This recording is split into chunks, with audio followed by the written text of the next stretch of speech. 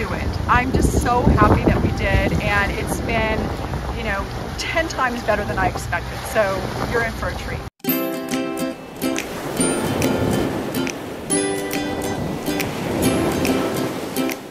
Well, the first thing that I learned was just the power of saying yes.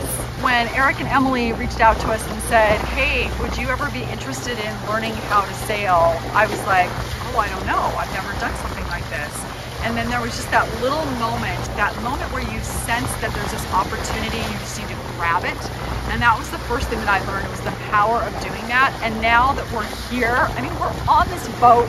I've learned all these nautical terms about that, like telltale sign. I never knew that was a thing. I've learned the power of being able to be with other people and learning Emily and Erik's Navigator Framework, and just the power of unplugging and restoring and being on vacation. It has just been an absolute thrill. Do it 100%, and you're going to do it for a lot of different reasons. One of the reasons I did it is I wanted to do something different. I wanted to challenge myself.